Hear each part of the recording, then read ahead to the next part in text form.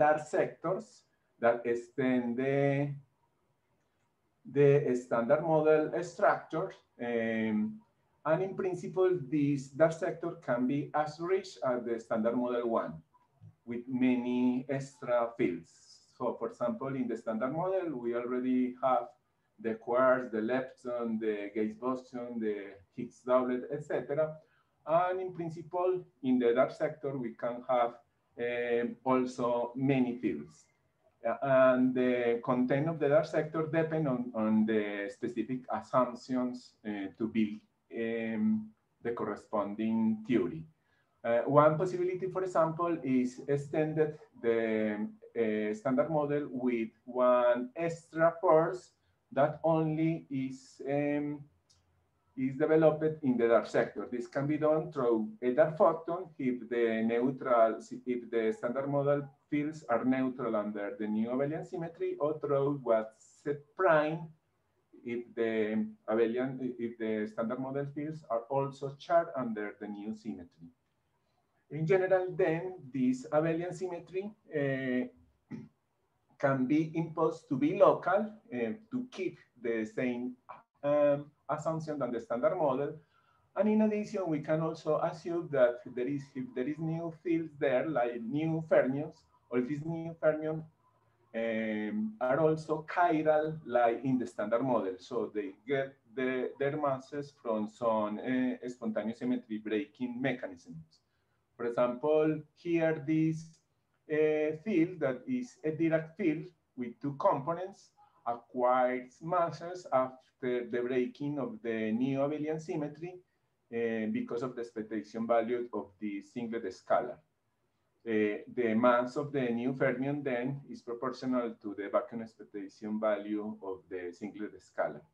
In general, this implies that the new fields impose new anomaly condition, and in general, we need a set of new singlet scalars or a new set of chiral fermions in order to have the anomaly cancellation properly account for. In this sense, in general, we will expect that the dark sector have many extra chiral fermions, like in the standard model. In addition to this can imply that the presence of several dark matter candidates, what is called multi-component dark matter. And in addition, in this specific world, we can have extra interaction that only occurs in the dark sector. For example, in this case, the singlet scalar is inert, so this kind of Yukawa interaction only happens in the dark sector. This is important, for example, for baryogenesis, because we can impose that the corresponding Yukawa is complex, and we can use this to implement baryogenesis more in a more easy way.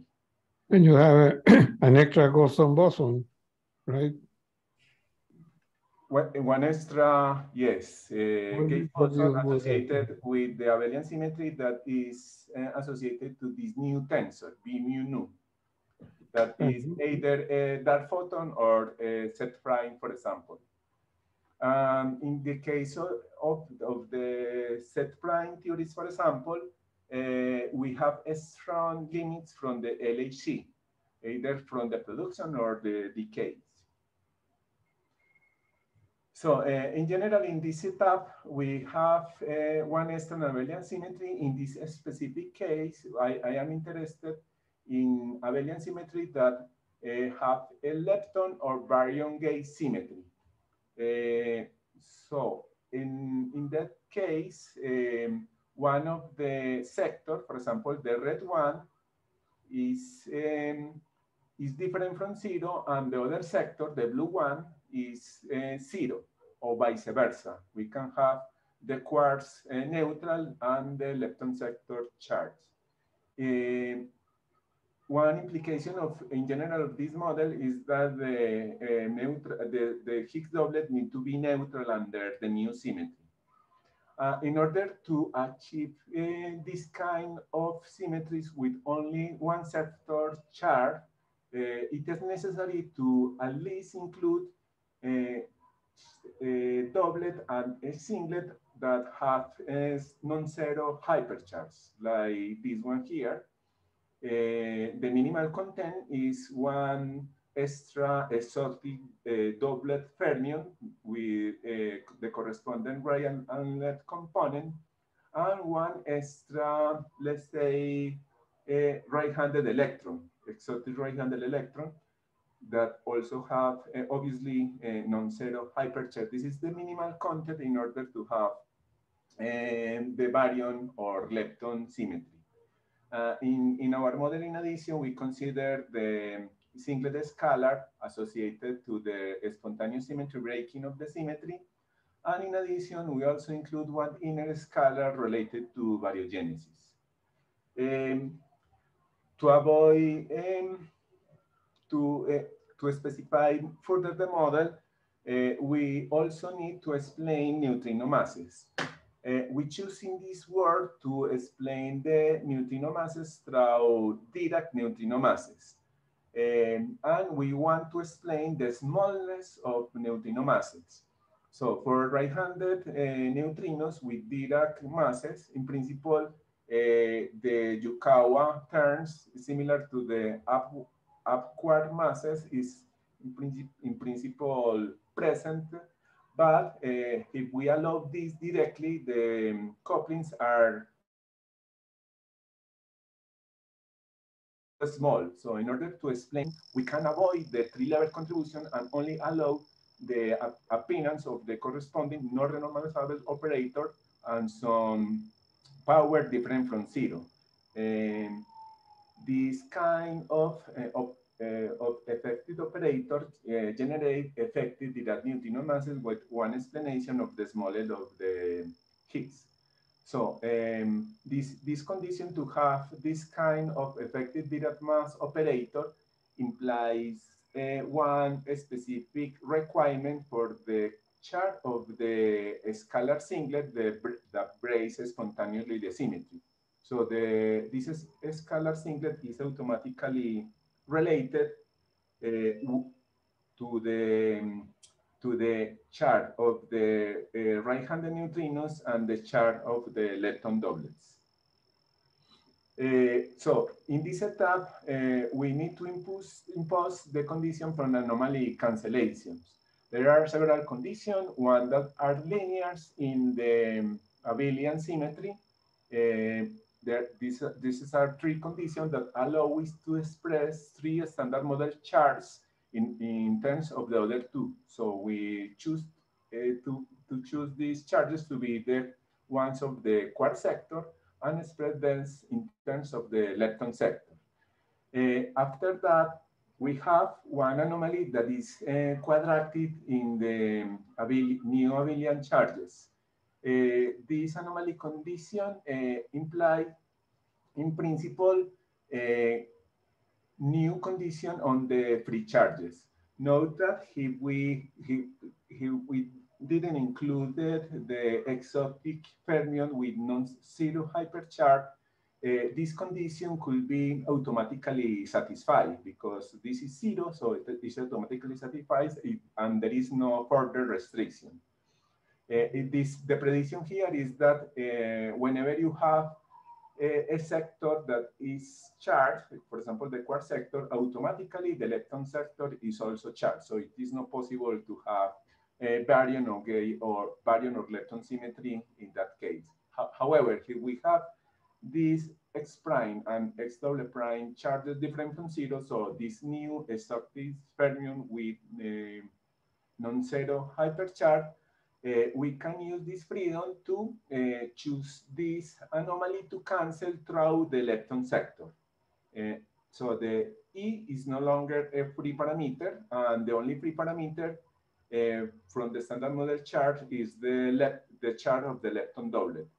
So we have this relation here, and it's very straightforward to have, for example, a gauge baryon symmetry. The condition is, in that case, is that the lepton doublet is, the charge of the lepton doublet is zero, automatically the right-handed charge is also zero, and the quark masses are different from zero. On the contrary, we can have also a lepton symmetry if we impose that the red charges are zero.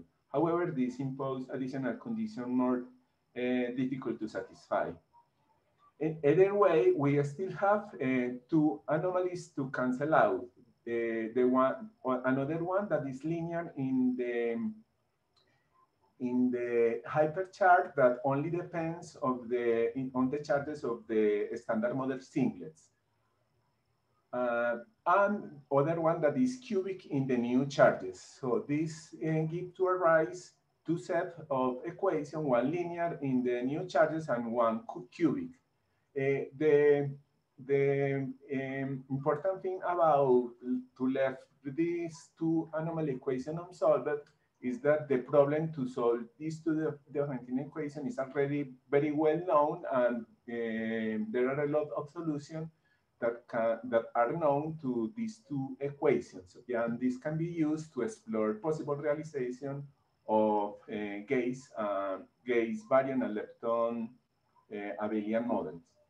In our case, for example, these conditions are associated with the exotic fermions and the chiral new singlet fermions of the model.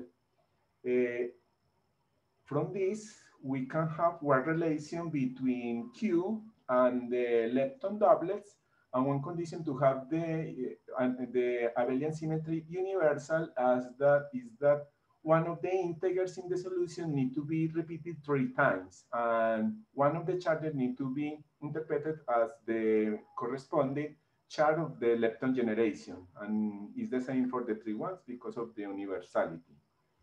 So with this kind of condition, we can already use the known solution for these two equations that are integer solutions that can have from 5 to, for example, 12 integers.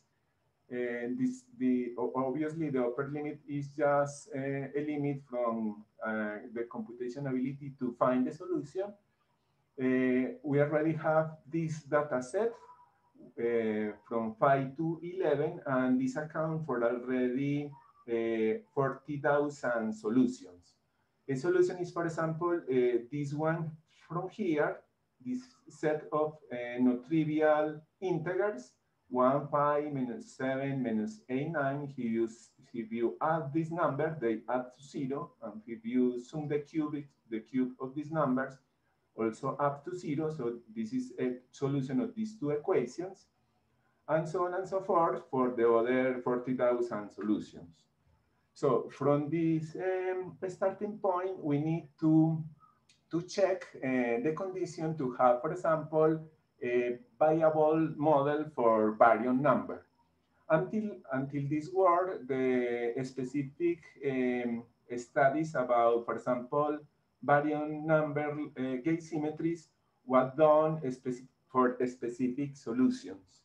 So now, one of the new things about our work is that we can use, we can study all the possible models in a systematic way. So we start, for example, for these 4,000 possibilities, and start to select the integer solutions that satisfies all our conditions. For example, the solution of integer 5, 5, minus 3, minus 2, 1, minus 6. We need to use the solution for a baryon gauge symmetry. So the lepton number is 0. This is guaranteed because neither of these charges will be used directly to define charge of the standard model particles. So the effective neutrino mass terms impose a prediction for the singlet scalar, for the chart of the singlet scalar that in this case need to be minus 5. This is because we need to at least 2 repeater charges to have masses for 2 Dirac neutrinos. So the solution need to have at least 2 repeater charges. And with this, we can explain all the observable related with neutrino physics. So this first condition, with two repeated charges, fix the charge of the singlet scalar associated with the spontaneous symmetry breaking.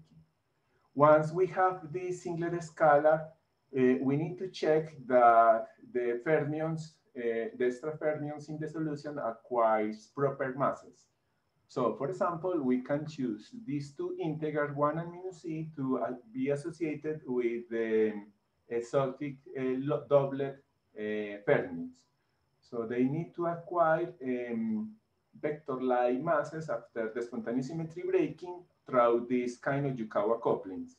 And this is compatible with the choose char 2 minus 5 for phi. So with this coupling and these charges, we already have this allowed term. So all the exotic fermion acquire masses through this mechanism if we choose the x and s double prime charges in this way. The other two integers, minus 3 and minus 2 here, are also used. They are used also in the dark sector to define a Dirac fermion dark matter candidate. They have the proper charges, minus 3 and minus 2, in order to be coupled to the phi. Obviously, these conditions are not straightforward to satisfy. Either way, there is a lot of solution. From the starting point of the 4,000 set of solution, we already have around 1,000 that satisfies all our conditions. Our solution here, this specific solution is in this point with two fermions, one associated in this case to the exotic non-zero hypercharged sector, and another fermion associated with the dark matter candidate. But in general, we can have a multi-component dark matter with Majorana and Dirac candidates, and also we can have multiple generation of dark matter particles. So in general, this kind of solution are associated with a very rich dark sector. However, we will focus in this very simple solution where each pi of integer is associated to a very specific set of particles. We already guaranteed that the neutrinos can acquire Dirac neutrino masses. So any realization of the effective operator that doesn't affect the anomaly cancellation, in principle, can be built. For example, there is this new topology that is called the Dark Zee symmetry topology, where the internal fermions in the loop belongs to the dark sector. So this is also one scotogenic model. So we choose to realize the effective neutrino mass operator in this way, in order to have also the dark sector associated to the neutrino masses. In this case, in order to have the loop really closed, we need to add new singlet scalars in this topology. The charges of the singlet scalars, charge singlet scalar, is very easy to fix with the corresponding Kirchhoff laws, because we have one S prime charge flowing in the loop and another associated charge related to the neutrino. So for example, in this vertex, we have one sig prime entering and these two fermions going out. So this fixes the charge of the sig prime. Similarly, the charge of the singlet scalar was already fixed. So with this, we can have finally the model in which we have the standard model fields, including the Higgs doublet, the extra exotic non-zero hypercharged fermions required to have a consistent gauge baryon number, and a full set of new singlet fermions that are necessary to cancel out the anomaly. Two of them, the ones with the repeated charges, are chosen to be the right-handed neutrinos, and the other two are chosen to be the dark matter candidate. So every particle here plays a role. In particle, these exotic fermions participate in the scotogenic generation of the effective Dirac neutrino masses. In blue, we have the internal fermions here. In red, the right-handed neutrinos of the Dirac neutrino masses. And the green, one of the scalar, charge scalar, and in blue, the other one that have the same charges of the exotic fermions. In addition, we also include one singlet scalar associated to baryogenesis. So this is our model, is one baryon number model, is the simple one, I guess, in the literature until now, in which we can explain at least the generation of small neutrino masses and the presence of the dark matter. For example, through this Dirac fermion dark matter candidate. So in addition, in this kind of scenarios, in principle, we have the ingredient also to explain baryogenesis. The usual approach to explain baryogenesis in the standard model is not possible because of the Higgs mass is too heavy to have one sufficiently strong phase transition. And if we try to implement baryogenesis beyond the standard model, the typical problem is that the source of the zeta violation are usually associated to couplings with the standard model fields, like for example in supersymmetry or even in the two-Higgs doublet model. So in this kind of baryogenesis scenario, there are very strong constraints from two large electric dipole moment that almost exclude this kind of model to explain baryogenesis. For example, supersymmetry is already excluded to explain low energy baryogenesis. So we can escape these constraints to build beyond the standard model with baryogenesis if we use the dark sector to accomplish the two important ingredients for baryogenesis. The first one is having one strong electroweak phase transition. This can be easily accommodated if we impose the presence on one new inert standard model scalar singlet. This couples with the Higgs doublet, and we will see the phase transition can be affected. On the other hand, in order to avoid the constraint from electrodipole moments, we can induce new Yukawa couplings that only happens in the dark sector. And if we can build some mechanisms to transport the asymmetry created in the dark sector into the standard model sector, in principle, we could have the corresponding asymmetry translated into baryon asymmetry. So the idea here is to include a new Yukawa term that is complex. This is already done in this work by Carena and collaborators, where they use a very specific lepton gauge model or a very specific baryon gauge model with no explanation for the smallness of the neutrinos here.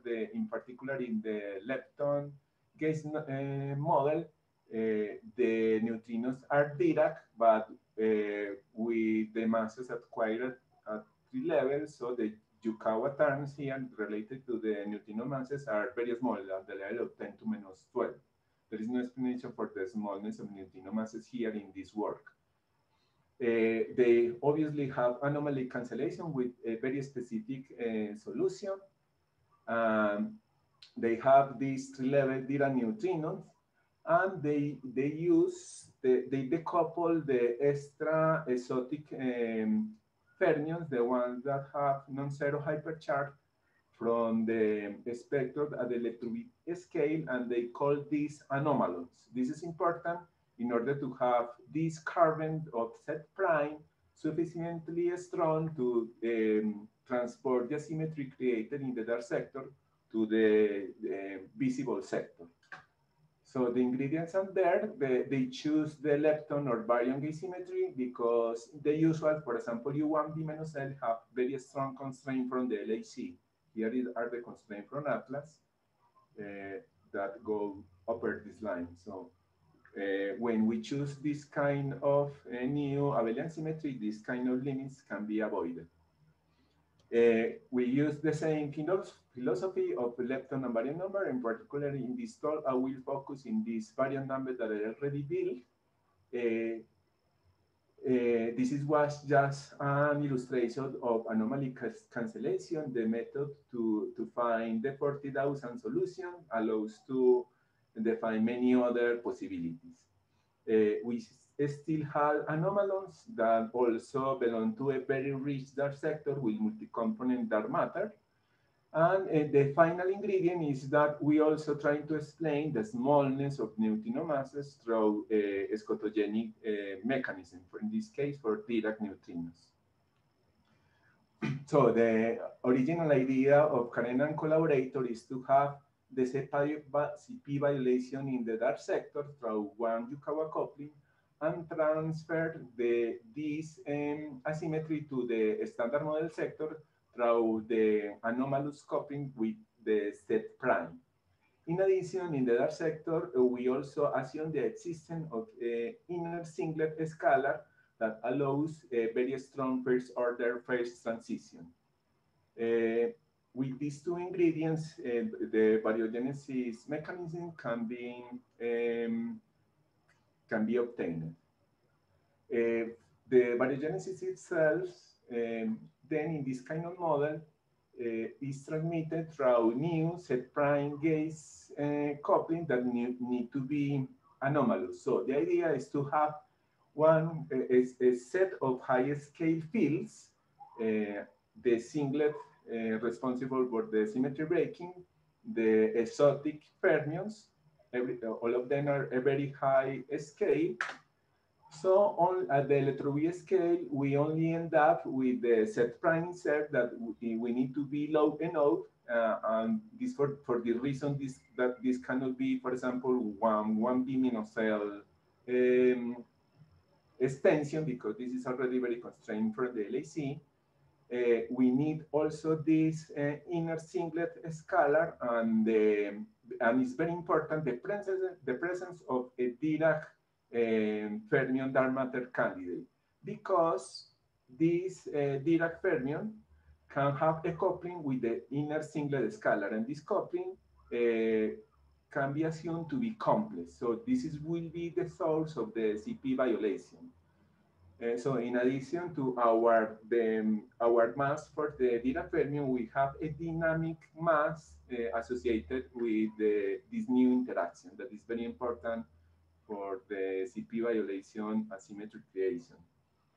This asymmetry created in the dark sector need to be translated to the standard model, and this is done through the set prime and his anomalous coupling, because these other fields are already decoupled. And the important term for the strong electroweak phase transition is the coupling of his doublet with the neo inner Higgs scalar that also need to be complex in order to have the Yukawa complex. There is one very well-known techniques to work out the effective potential to high different from zero temperature. This allows to study the dynamics of the phase transition, in particular the dynamics of the bubble creation. Here, this yellow region represents the wall of the bubble. So inside the bubble, the standard model Higgs have a zero vacuum, and the symmetry is exact. And in the other side of the bubble, the standard model symmetry is broken. And the contrary happens with the singlet scalar. So this singlet inner scalar in the high energy limit acquires a dynamic singlet is different from zero vacuum expectation value that is very important for the strong phase transition. So the dynamic is basically that we have two minimums, for example, for temperature larger than the critical temperature. One of the minimums is associated with the singlet scalar. The component associated with the standard model is, with the direction of the standard model is always 0. And we have a different from 0 value for the minimum associated with the standard model that is called here 1. So B, the standard model Higgs, has a different value from 0 value here at this minimum, and also the singlet scalar Higgs. At the critical temperature, the two minimums are degenerate, and below the critical temperature, we need to guarantee that the singlet scalar have a 0 vacuum expectation value as shown here, while the standard model Higgs acquired the very well-known value that we need for our phenomenology. This is already very well studied in several papers by Espinosa and collaborators in these formalisms of the effective potential. This is done in the approximation of the direction of the very thin bubble. And from here, we need to calculate basically the nucleation temperature. And with this nucleation temperature, we can define this Euclidean axiom. This Euclidean axiom is very important to the Boltzmann equation in order to calculate really the generation of the CP violation. The violation is proportional to this coupling lambda that is associated with the Yukawa coupling that is complex and is required to the proper generation of the symmetry. With this, we can calculate the Z prime background, and when this background is different from 0 because of the anomalies current, we can generate one chemical potential for the quartz. And this chemical potential is the source for the asymmetry in the thermal equilibrium of the quartz. So basically, conceptually, the idea is that the Z prime is sufficiently light in some way that this can mediate long-range forces that extends into the region outside the bubble wall. So connect the broken and unbroken symmetry electroweak phases.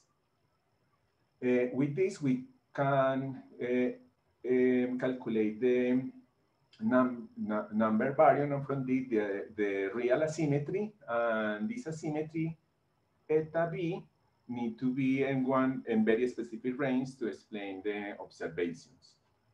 So we already implemented everything in very well-known high-energy physics tools. We have the abelian model implemented in SARA. With this, we can generate one Fortran code called spheno, and with the output of spheno, we can calculate the properties of the dark sector through micromegas. We have also one specific code to calculate the baryon asymmetry, also in the corresponding Python notebook where we made the scan. We try to make these notebooks reproducible and self-contained. So the idea with the scan is that we vary the parameters related to the effective potential in order to have proper nucleation temperatures and to reach the values of the proper asymmetry. And these need to be combined with all the other constraints from the several parts of the phenomenology. This is the range used in the effective potential, and with this, in combination with the other constraints, we have our final result. Here, we have the Z prime that ranges from a few GBs until several thousand. We scanned the points in blue, and the points in blue satisfy the proper dark matter relative density and are compatible with all the neutrino observables. These are the blue points. In addition, we also scan the effective parameters um, in the same that I explained before to also check the proper baryon asymmetry and also the constraint from direct detection. So the point that pass these additional constraints are fully compatible with all these restrictions are the black ones. So the black ones have this kind of well expected behavior. Upon this, we need to also check additional phenomenological constraints. In our case, for example, we have baryon abelian symmetry that still allows the production of Z prime at the LHC, but the decays of these Z primes are only through digits instead of the usual decays of the Z prime into the leptons. So the constraints are rather weak than the other ones, but still we have some constraint, and this corresponds to the red region here, the digit constraint from the Z prime at the LHC. In addition, we have another constraint in general from flavored observables that exclude all these region from here. And maybe the strongest constraint here is from cosmology. By assuming a standard cosmology, so and because we have Dirac neutrinos, in principle we have 6 degrees of freedom instead of the 3 associated with Majorana neutrinos. And in principle, if these extra degrees of freedoms can thermalize in the early universe, they can account as extra relativistic degree of freedoms in the early universe until 6, at least. So this imposes very strong constraints in this kind of model because the Z prime is coupled directly to the Dirac neutrinos. And this is all this green region that goes down whenever we increase the vacuum expectation value of the singlet scalar field. That in this plot of the coupling at the Z prime appear here as these straight lines. So this line here is for vacuum expectation value around 100 GeV. And if we go here, we reach here around 7 TeV that are already excluded by this cosmological constraint. But still we have, for example, this open parameter space between 7 TeV and, for example, 20 TeV, where in principle of these black points satisfies everything, including this kind of cosmological constraints.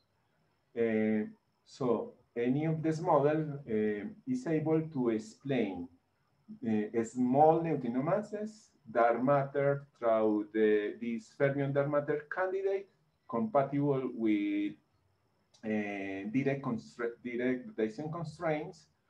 And finally, the black points are also able to explain the proper asymmetry of the antimatter in the universe through this baryogenesis mechanism. So this is the end of the talk. Here I have the conclusion. We have presented one abelian baryon gauge group in which we have electroweak scale fermion vector-like doublets that are chiral but at one higher scale, and also iso-singlet charged singlets. In principle, they can be produced at the LHC. In addition to this exotic fermion, we also have right-handed neutrinos with repeated abelian charges that allow us to explain small Dirac neutrino masses through the Dirac-dark Zee mechanism. There are another standard model singlet. In this case, 2 of them can explain the dark matter of the universe by forming a Dirac dark matter fermion. This Dirac-dark matter fermion can also couple to a inert singlet, and this is the source of the ZP violation in the dark sector. Because of this scalar singlet, we can also have one strong first order electroweak phase transition. So the CP violation created in the dark sector can be transferred to the visible sector through the interaction with the light anomalous Z prime. With these ingredients, we can explain these three phenomenological problems on the standard model that are the more important ones. And thank you. If there is any questions. Thank you very much, Diego, for a very nice and complete talk. There are questions from the audience? I have a question. Claudio, please. You have a question? Yes. Hola, Diego. Hola.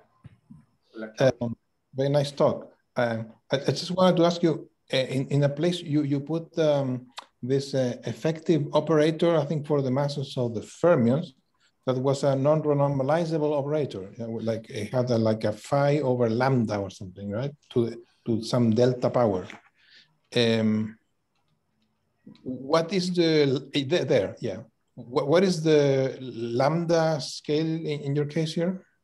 Yes, this could be the scale of the spontaneous symmetry breaking and the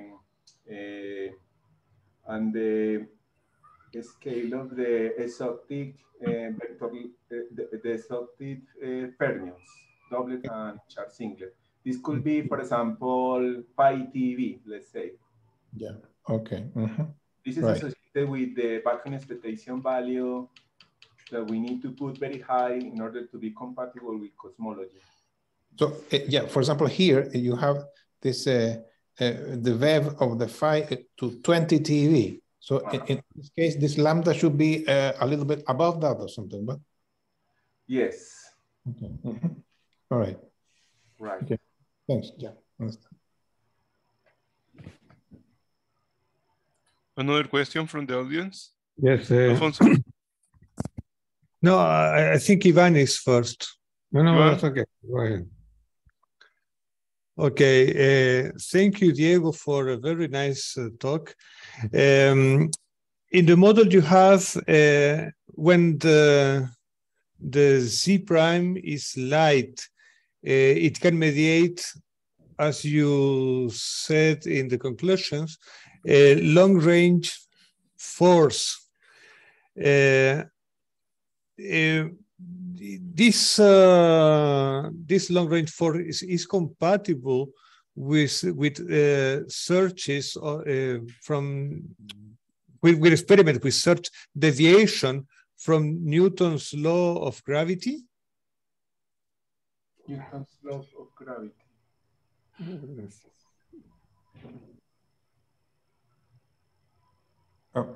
Well, the question is how long is the long range?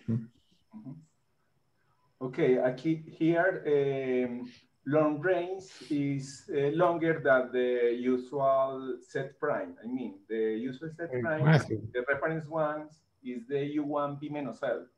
So the massive anyway. So it is still a very short distance. For example, this could be associated to displaced vertex at the LAC. Okay. And not much of that. Maybe centimeters or even meters, but no very far away from that. So yeah, because the current limit for deviation of the Newton law is about 10 to the minus 6 meters, I think. So, well, but probably for the masses around MEV, the range would be less than that. But this is a fit force. It's not related with the standard model interactions. Okay. This one extra gauge interaction, not directly related with the standard model interaction, and even less with gravity. Okay, thank you. So the constraint of this kind of forces are mainly from the LAC, like here, from flavor constraints like meson decay, JSI, and etc. Okay.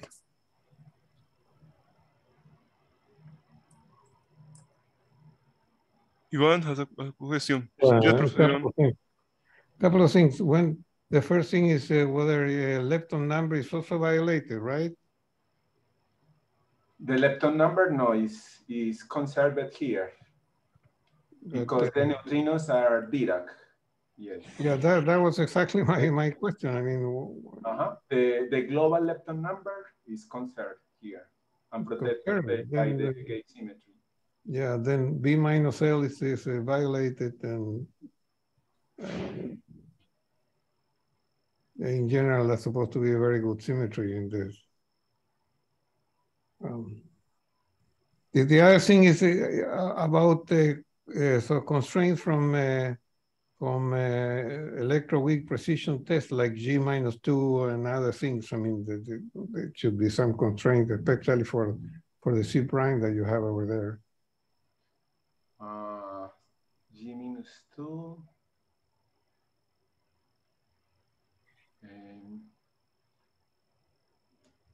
I know this is doesn't couple to fermion. The C prime doesn't couple to fermions. I mean, that's only to the quarks. The C prime. Yeah, that should be the quarks. The G minus 2 should be a small effect probably because that's actually coupled to fermions. Yeah. Where I have seen is that in general in this model with a fit force, we can accommodate the parameter. To leptons. I mean, that's a couple to leptons. Yeah. Yes, no coupled to leptons. So there is no expected lepton flavor observable like gamma or G minus 2.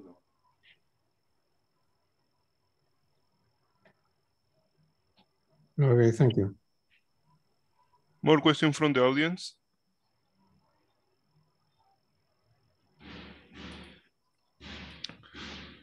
I had a comment and a question in, I think this, the char subtle lepton doublet that you, Diego, were showing in the diagram, maybe they can give contribution to J minus 2 in the neutrino diagram. I mean, yes, because, oh no, maybe no, I'm not sure. No, maybe there is, no, I don't know if there is, but if one made this diagram repeated, duplicated, but this, no, there is no master for new lie. No, it seems that there is no contribution to J minus 2. At least, maybe it's negligible, or I am missing something. I mean, there is a beyond standard model contribution to J minus 2. Yeah. No. I guess that to have G minus 2, you need to have the other alternative, that is a lepton gauge number model. For example, there is a paper of Ma, but where he studied the other possibility, a lepton gauge model, in which he is able to explain G minus 2. But in this case, the coupling of this particle are directly through the quarks. So the implication in G minus 2 are not so straightforward. See, maybe it's a very solid effect, negligible. And the reason why among you got about 400,000 solutions for the U1 assignment, you choose one with baryon number because motivated by addressing electroweak phase transition, or there was another reason for that. Okay, the main reason is that to really choose the other possibility to have a lepton number symmetry, we need to impose another condition. So the possibilities to have F solution there are not granted. So we left this for another work. However, in the case of the baryon gauge symmetry, we already know that we have a lot of possibilities. But for the other one, we needed to check that the extra condition can pass or can select some solution. And at that point, was not clear that it was the case. Finally, maybe it's one kind of well, okay, we are working now in this other possibility, and we were able to find one solution from the 4,000 that satisfies everything. So we were kind of lucky, have some kind of lucky to find one solution. Very nice. More questions from the audience?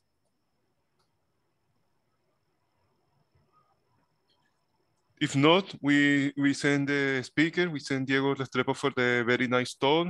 Thanks a lot, Diego. Thank you very much. And see you all for the next seminar.